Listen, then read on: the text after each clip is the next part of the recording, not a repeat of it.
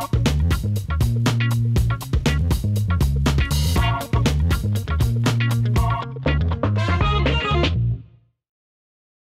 morning, everybody, and welcome back to the Funky Brain Podcast. And my name is Dennis, and this is my Funky Brain. We have Mr. James Arthur Ray on the podcast. For those that don't know, he's one of the world's foremost leadership and performance advisors, worked with over 1 million people from 145 countries, author of 6 internationally best-selling books, including his New York Times bestseller, Harmonic Wealth, The Secret to Attracting the Life You Want, and a co-author and contributor to the internationally acclaimed movie, The Secret. Mr. James Arthur Ray, how are you doing today, sir? I'm doing great, Dennis. Thanks for having me. We're dealing with challenges like we all are right now. It's a rocky time in our world, and we're doing our best to dog paddle, to swim, to rise above it, and all those things that we must do right now.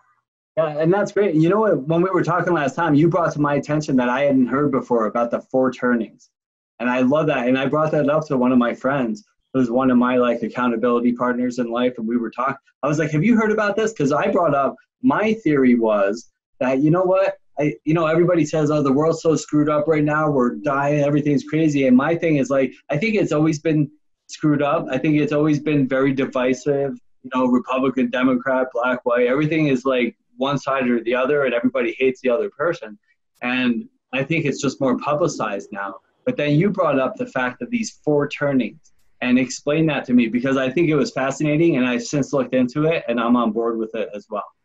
Yeah, there's a book called The Fourth Turning, and I've read it at least twice, if not 3 times.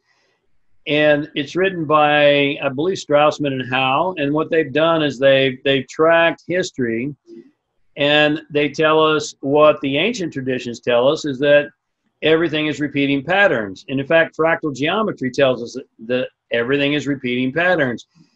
And probably here's another guy I'll turn you on to, is if you don't know him, his name is Yuval Harari, probably one of the smartest guys on the planet right now. He's from Israel University, and he's a futurist as well as a historian, which is an interesting mix. But his whole position is that we can understand the future by studying the past. And the point is that we go through cycles, according to Straussman and Howe, about every 80 to 90 years.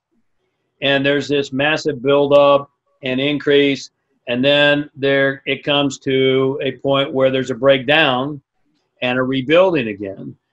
And this is not new with them either. I mean, if you look at Hinduism talks about the yugas. And there's 4 yugas in Hinduism, which is this increase from great goodness to great badness, if you will. And then there's a breakdown and a cleaning up, and it starts over again. So what we're dealing with right now is the cleaning up. And I think I may have already shared every significant breakthrough, if you check history, is always preceded by a breakdown. And the breakdown has to happen, but the breakdown is really the tough part. And we all go through it. It's we all have these tough times in our life. I'm currently having one of the hardest periods of my life, and I've been sober for 17 years. A lot of people think you get sober or clean or, you change your addictions or clean your life up, and the world just opens up and everything's perfect. And that's not the way life goes. And I know you understand too, coming from humble beginnings all the way to the top, back down to the bottom, and then rebuilding. So tell us a little bit about the rebuilding process. Well, the rebuilding is tough. Sometimes it's easier because if you look at millionaires who lose everything, they typically get it back very quickly because they already know how to do it. See, here's the thing. Everybody wants to know, how do I do it? Nobody knows how. Steve Jobs didn't know how to build Apple until it was done. Nobody knows how until it's done. And so how is the most ludicrous question we can ask. How is not our job. How is up to the universe and up to the process. Our job is to figure out what we're going to do and most importantly, why it's important to us. And that why it's important is purpose-driven. That'll get us out of bed and keep us going long beyond achieving any goal. And so for me, the rebuilding is not easy. It wasn't easy the first time. It took me the better part of 2 decades to build to where I was, successful by earthly measures, if you will. And then it all broke down and I lost everything external. What I didn't lose was anything internal. thank God, which is the only thing that's truly valuable. And rebuilding now is more difficult because I've got kind of this scarlet letter that some people just won't let go of.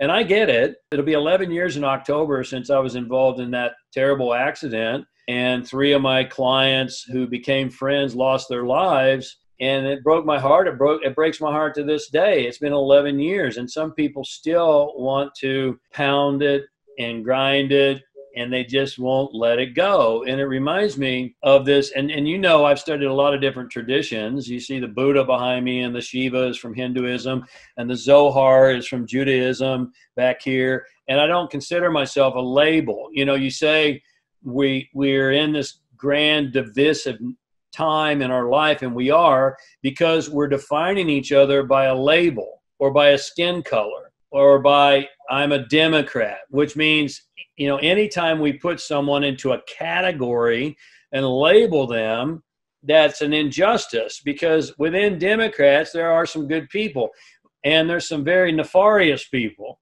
Within Republicans, there's some good people and there's some very heinous people. People are people.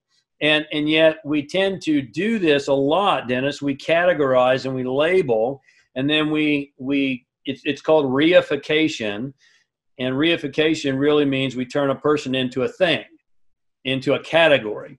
I'm white, or I'm black, or I'm male, or I'm female, or I'm Democrat, or I'm Republican, or I'm European, or I'm whatever. You know, the labels are rampant today.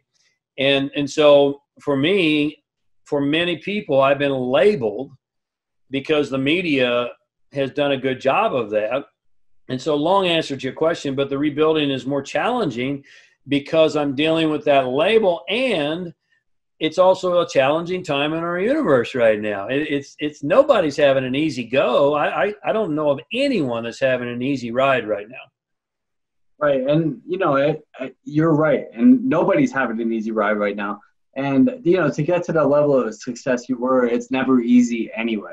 And I talk about the difference between successful people and unsuccessful people. Well, there's a few, but the main one is that the successful people didn't give up. That's what it is, because we all have these roadblocks, these challenges, these things that are keeping us from getting to where we think we're supposed to be or where we want to be. But the successful people, they also had those challenges. They just didn't give up. You said it took you 20 years to get there. We all have a past. You know, we do. You can't be 20 years old without having done something. So, you know, we all have a past, and it's our responsibility to move beyond it. And that's where we are. Well, if I may interject, Dennis, and forgive me for interrupting you, it's not just moving beyond it, it's to utilize it. And I totally agree with you about giving up. The forces of resistance must give way to he or she who refuses to give up. And the great resistance, there's resistance outside, there's resistance inside. The bigger resistance is inside. It's the self-doubt, insecurities, the fears, the uncertainties, all those things that we're confronted with right now. And so I totally agree with that. And then let me just put a different little twist on this whole thing about overcoming adversity. What I find in people who are, quote, successful and fulfilled is that they utilize it. They don't just get past it or overcome it. They use it as an opportunity to become bigger, better, wiser, stronger. I mean, let's face it, we grow the most in the crucible of challenge. I wish I could tell you different. You know, we don't grow the most when we're tasting the fine wine and smelling the roses. We just don't. I wish it were different, but it's not. We grow the most when we're pushing up against resistance. Just like going to the gym. If you want to grow bigger muscles, you have to push heavier weight. Well, it's the same true across life. And this goes back to what we said earlier about I mentioned fractal geometry. Things are repeating patterns, the fourth turning. When you look at how one thing works in this universe, you'll learn how everything works. So if you want to grow a business, if you want to grow your life, if you want to grow your spiritual capacity, then look at how you grow a body. Well, to grow a body, you sweat and you toil and you push heavier weights and you get out of breath. Well, that's probably what you've got, the same thing you've got to do to grow a business, to grow your spiritual capacity, to grow your awareness. Same thing, repeating patterns. Yeah, and what I've always learned And of course, the hard way, just like you're talking about, is that pain and suffering is the touchstone of spiritual growth. That's where our growth comes from. It's like you're saying, is that if I'm drinking fine wine and eating filet mignon, I'm not learning anything, right? So everything's fine. Why do I need to learn anything? Everything's going pretty well. But one of the things I love that I heard, well, it came from Joel Osteen, and I'm not a Christian person, but he's a very good speaker. But one thing he said one day was, we're all going through some sort of struggle or pain, and I'm paraphrasing this part. But what he said, he's like, don't waste your pain. And this goes in line with what you were just saying. Your pain is there for a reason. It's there to teach you, to motivate you, to better you, whatever it is. If you're going through some sort of pain, figure out why you're going through that pain. What is it teaching you so you can get there to that next level? And I love that. And I'm going through that right now. And I've been using it. What happens is in my coaching practice, and I know you have one too, but it's like I deal with addiction and recovery. So what happens is like some sort of problem, and this is how I describe it, comes in through my right ear here, and it's a problem, and it's painful, and it's awful. But if I process it and feel it all the way through, the sadness, the anger, the whatever it is, and I process it, it dissipates and it comes out the other side. What happens if I don't? If it comes in, this pain, it's awful and it's suffering and it gets into my head. And now instead of feeling it, I drink or I smoke weed or I eat or I watch porn or whatever it is. And now all of a sudden it's stuck in here swirling around because I never processed it. And so I love what you said. We need to utilize our pain to get us to the next level. Yeah, it's a real shame to waste a good crisis, quite frankly. And we've got one that we're dealing with right now. If you look at the greatest souls throughout history, they've always experienced the greatest amount of suffering. Pick your name, whether it's a Mandela or the Christ or the Buddha or whomever. Martin Luther King, the greatest souls have always, Mother Teresa, I got to put her in there, it doesn't matter who you talk about. The greatest souls have always experienced the greatest suffering because there is some degree of salvation in suffering. Now, that's not popular, but suffering tends to peel away the layers of BS and helps us get to the core. And here's the other thing that I tell my clients repeatedly. Pain is the mother of all growth. Because the fact is, most of us don't ever do what's necessary and needed until we experience enough pain. How many of us, let's just use our current situation. How many of us have stated that are viewers here today, hey, I need a new job, I need a new situation, I'm totally bored and disconnected from my work, I need to make a change. Well, guess what? Life has afforded you this great opportunity. You asked for it. What are you doing with it? Well, what most people are doing with it is whining about it now and feeling victimized. But you asked for it. I mean, Gallup tells us that 72% of the people surveyed prior to COVID craziness were totally disengaged, totally uninspired, totally miserable in their daily work. So, and that's only the 72%, almost 3/4 of the population that was honest, right? I mean, I believe it was probably higher than that, but that's who was honest. And so now, now we're whining about it and we're feeling victimized by it instead of leveraging it. And that comes back to what I said about utilization, is that the most successful people that I've ever interacted with or coached or interviewed, and there's been many, take whatever life throws at them and they don't just move beyond it, they utilize it. They make it work for them versus against them. Yeah, that's great. And so going into your website, you have on there a quote, and I get it because I'm on your email list too, and I get this, and it says, "We've been sold the greatest of lies." What is the greatest of lies? The greatest of lies, and it's not popular, is that we say my body, we say my business, my car, my bank account, my wife, my husband, my kids. Now, this might push some buttons for some, but I've been in front of countless audiences and I ask the question, how many of you in the audience, by show of hands, have had someone you call your wife or your husband and now there's someone else's wife or husband? And hands go up all around the room and there's kind of a nervous laugh. They're not your wife. It's not your business. And I learned this in 2010. I had my business. Well, if it was mine, it wouldn't be gone. I had my bank account. If it was mine, it wouldn't be gone. You see, the bottom line, that's the great lie, is that we have all these things. We don't have anything. Not even this body is mine. This body is no more mine or doesn't belong to me any more than the car in my garage does. It's just the vehicle that I am riding in this particular lifetime.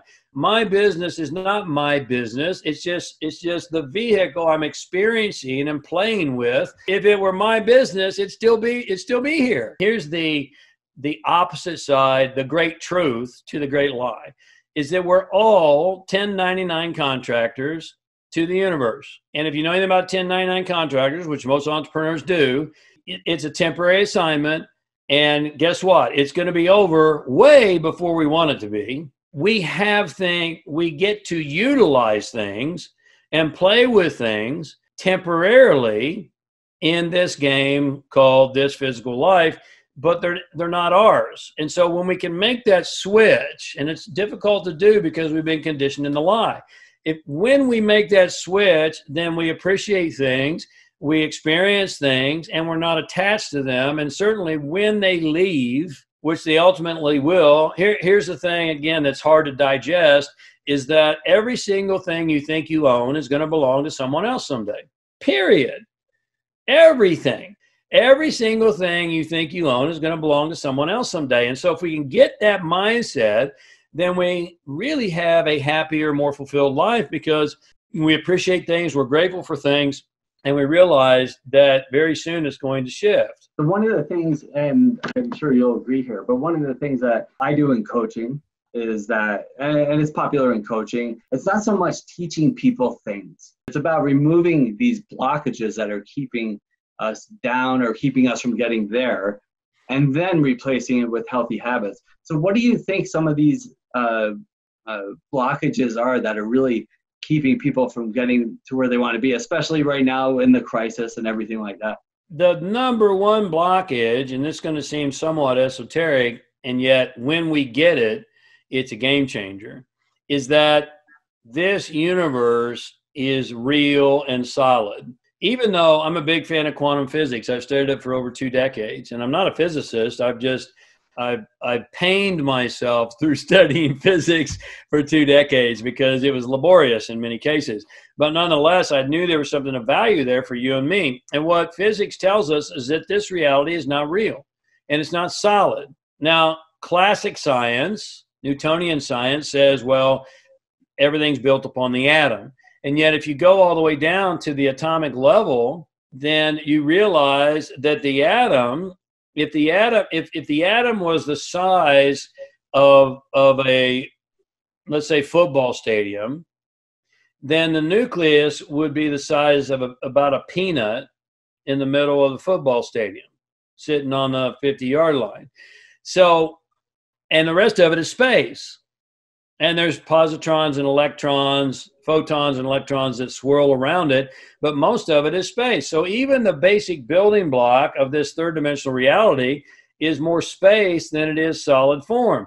Now, we buy into the illusion that this is real and it's solid, and the problem with that is then we get freaked out when someone says virus, because we think this body, number one, the big lie is mine. It's not. We've already determined that. We think this body is solid. It's not. You put it under a high-powered microscope, there's more space here than there is solidity. But in the third dimensional reality, our sensory factors, which are the greatest prison, our 5 senses are the greatest prison, tell us that this is solid because that's all we can perceive. And so things go on from there. You know, this is my money. I have a dollar bill sitting on my desk. My beloved wife is of the Persian culture, and sorry to use a label, but nonetheless, that's where she grew up.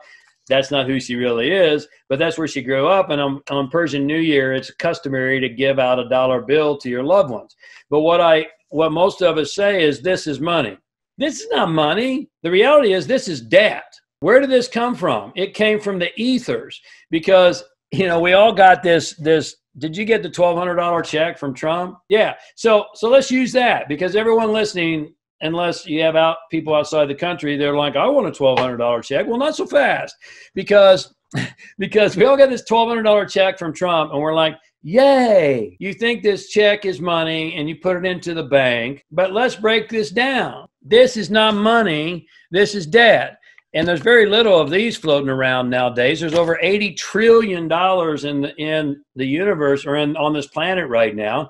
And a small fraction of it is in coin and cash. The rest of it is electronic. Well, where's a Bitcoin? Where is a Bitcoin?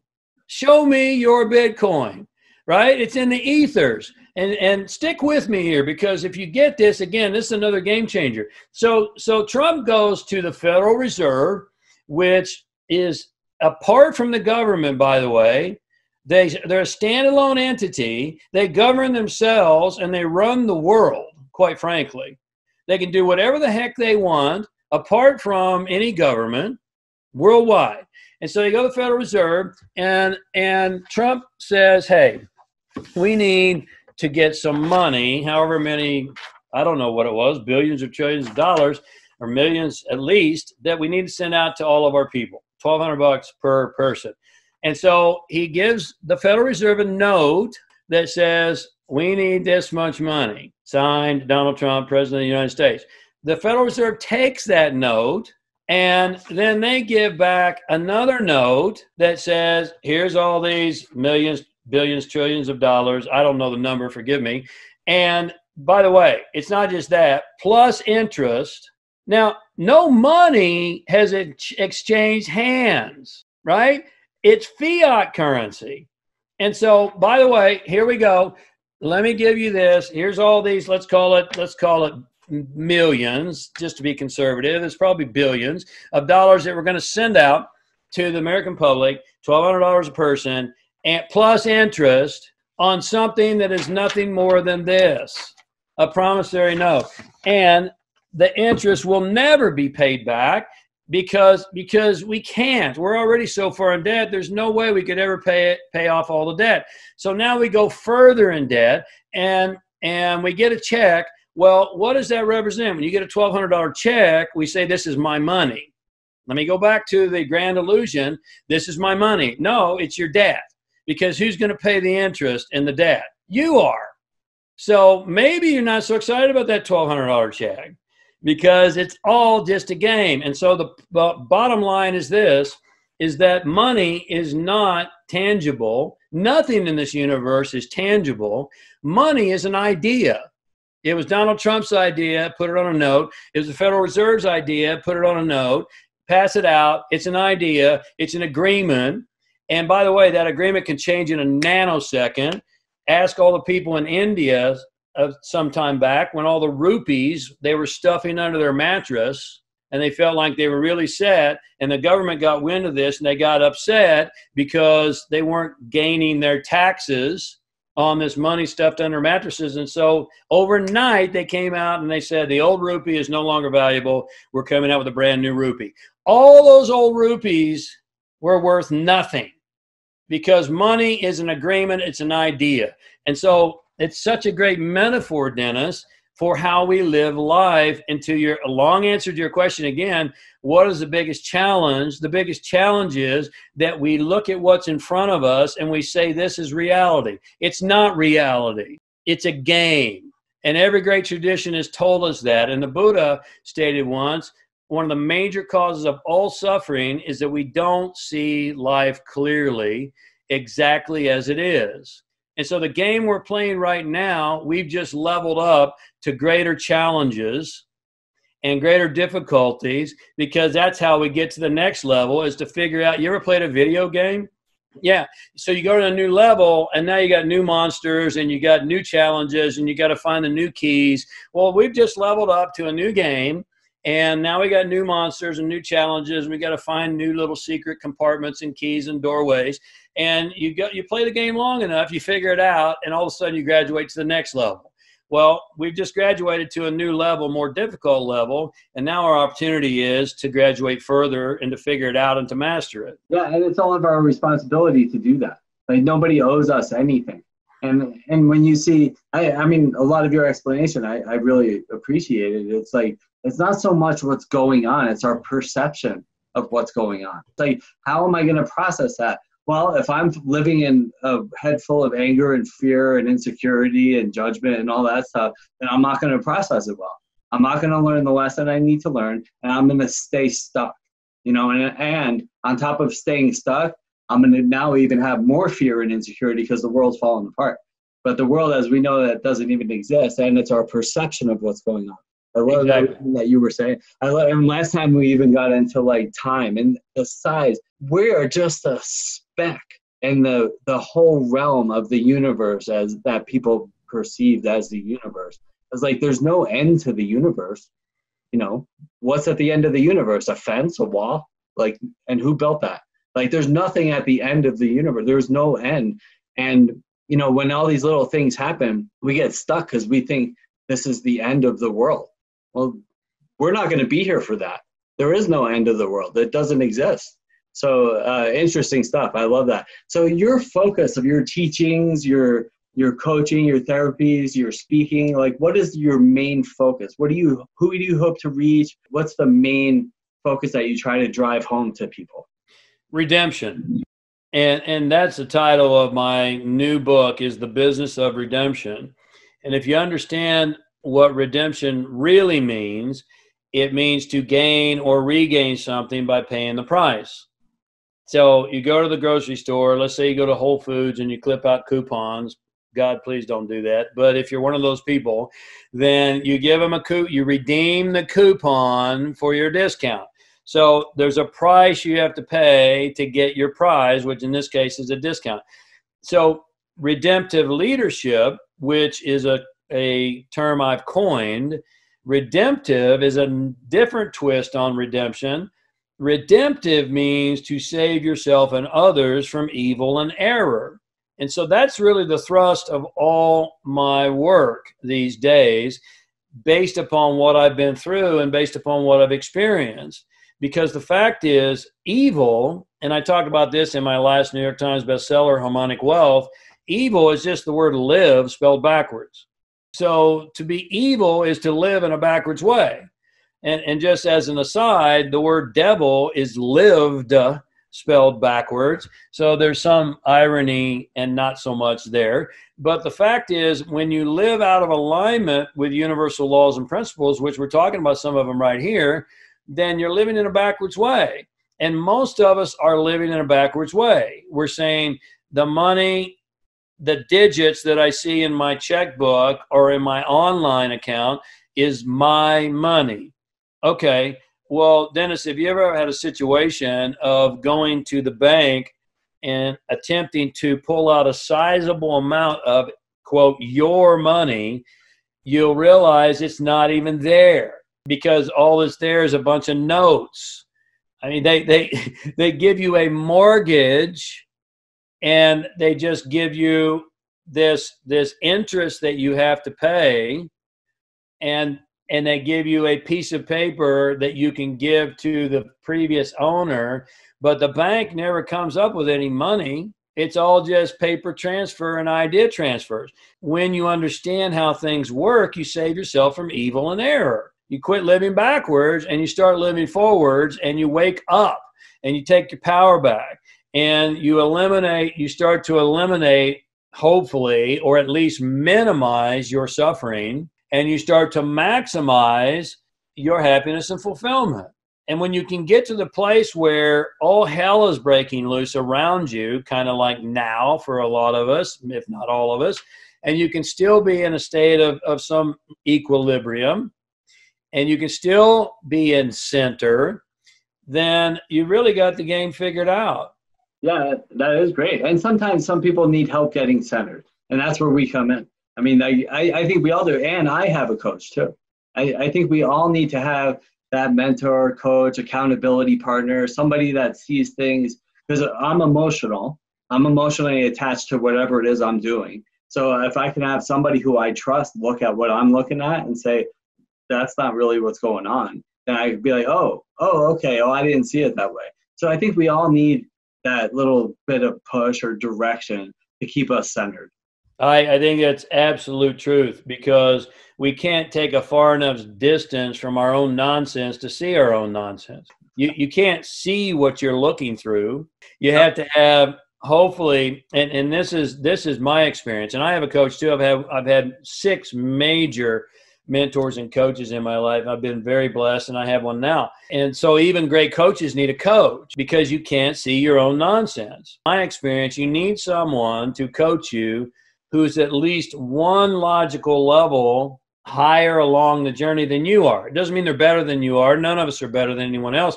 It just means maybe they've been at it for a little bit longer, and they've been through some more challenges. And here's the thing that I firmly believe, Dennis, for me, and your viewer can determine if this resonates, but I want my teachers, coaches, mentors to have a lot of scars, because scars are a symbol of your strength.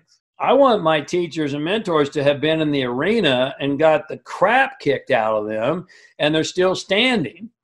And if there's so many people who are, quote, coaches in today's world, and everyone and their dog can be a coach. You go to a 3-day certification and you get a little certificate and you got a phone number and you got a business card, and all of a sudden you're a coach.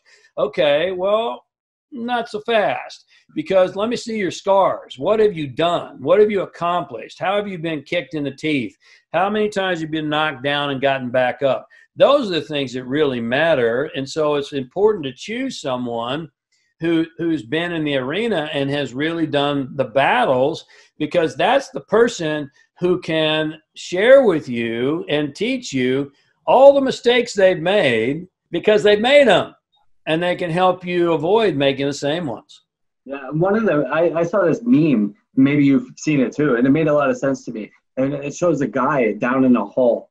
He's down in this pit, and he's all like hunched over and scared and feeling like shit. And he's like, I don't know how I'm going to get out of this hole. And up on top of the hole, there's another guy there, and he goes, here, give me your hand. I was just in that hole last week. I'm going to help get you out of there. And that's what I think of when you're saying that. It's like, I want somebody who understands what it's like. Like, what, you know, I don't know if you had an addictive background. I don't think you did. But like, you know, I know when people get sober or clean or whatever, some people go to church. And that's great. Like you can go to church and those people will hug you and love you, and they'll be there if you call them and will take you out for coffee and stuff. But those people don't know what it's like to drink until you throw up blood, and then wake up in the morning and cry and say, I'm never doing this again, and then start drinking again. So when I'm talking to somebody to help me get out of that pattern, I want somebody who's been there, that knows what it's like to wake up and cry and say, I'm never doing this again, and start drinking again, and how they got through that. So I understand completely what you're saying. If you can go back and talk to your 16-year-old self and be like, hey, little James, what would you tell that guy? It's gonna all work out. I love it. You know, you're always going to be, and Dennis, this came to me several years ago. I was in a certification to learn how to facilitate firewalks. I used to do all those experiential activities, not those physical experiences, physical metaphors anymore, because of what I've been through, and the risk is just too great. I'll leave that to others.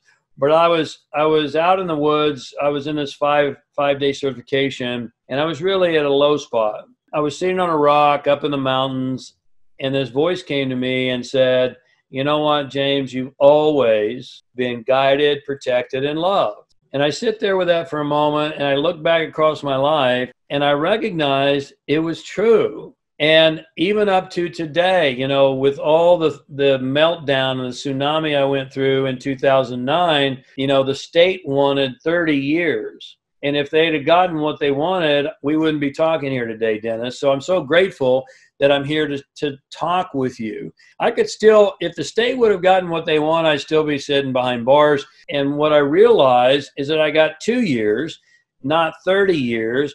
And so I was still guided, protected, and loved, even though it wasn't easy. And even though I went through a hailstorm of challenges, I was still guided, protected, and loved. And when I was in that horrific situation and environment, I never got stabbed. I never got beaten. I never got raped. I came out alive. And when I went in, I didn't know if that would be true or not, but it is true.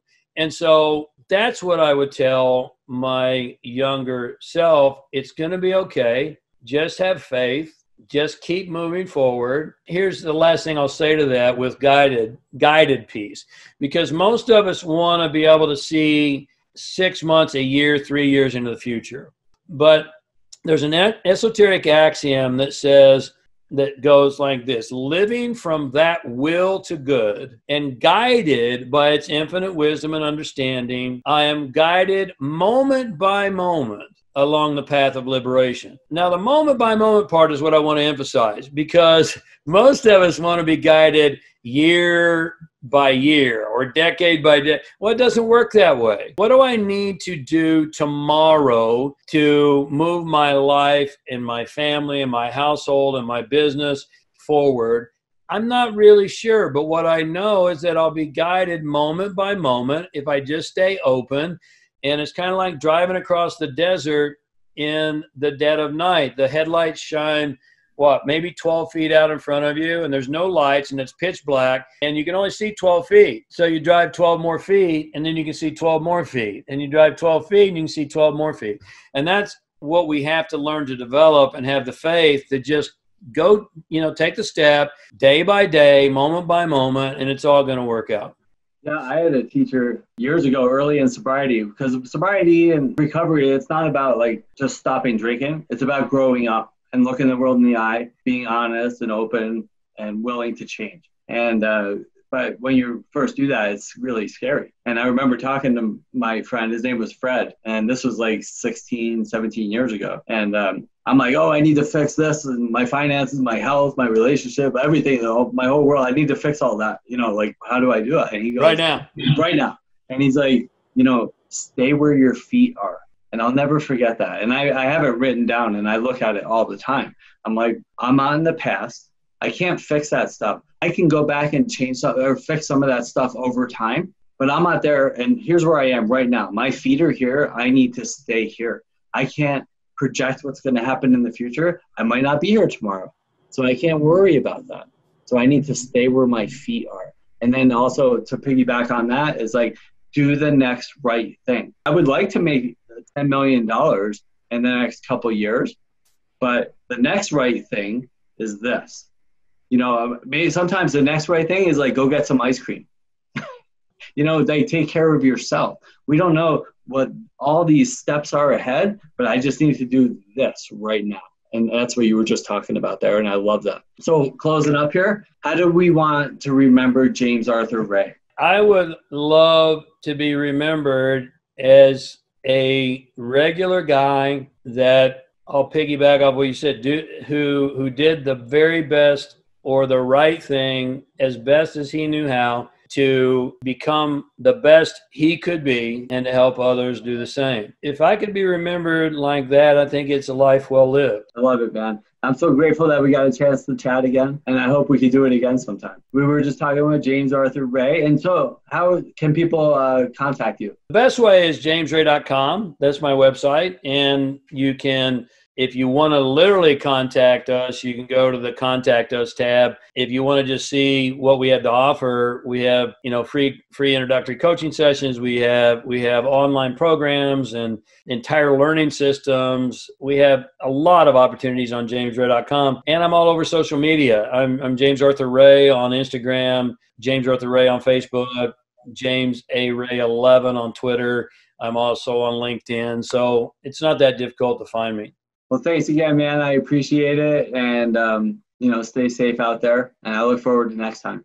Yeah. Thank you, Dennis. And stay strong. You're going through the turbulent times yourself right now, and you're going to come out on the backside, and it's all going to look completely different. You're going to be stronger and a better human being as a result.